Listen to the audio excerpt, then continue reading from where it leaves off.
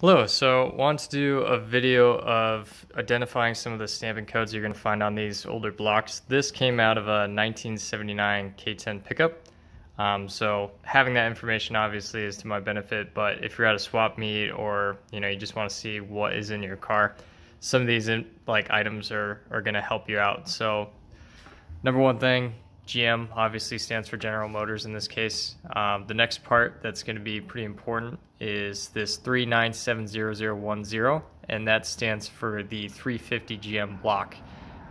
So you'll be able to look up this exact code and kind of see what your minimum and maximum power output you'd get out of these blocks, but that's probably going to be the most important there, just for identifying purposes. If it's a short block, doesn't have a whole lot on it, that's a pretty quick at a glance item that you can look up.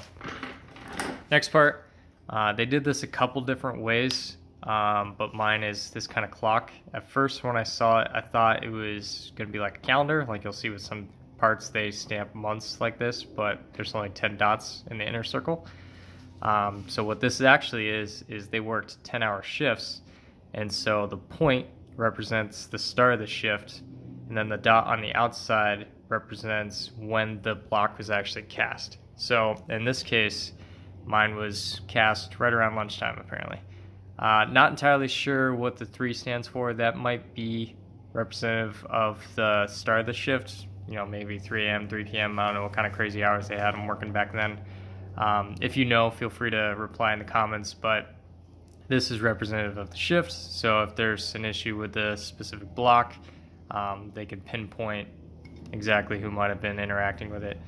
The next part up for a little bit more debate is going to be the factory. So I have an N and a D pointing at the N. I believe that this stands for Norwood, and this possibly being Detroit.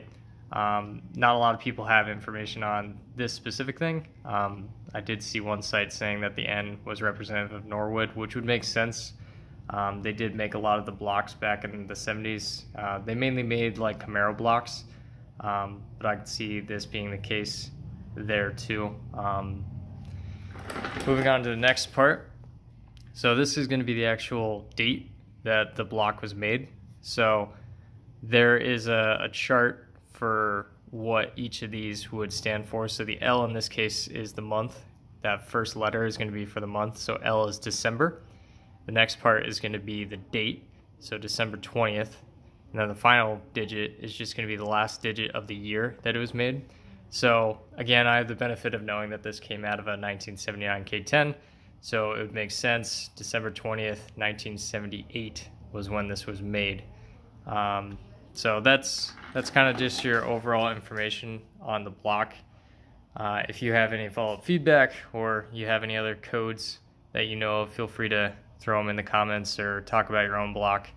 I don't know what the S over here stands for, and then there's also some more numbers that I'm carving away currently, so maybe I'll get some more information here in a bit, and I'll follow up to this vid. But there you go. Thanks for watching.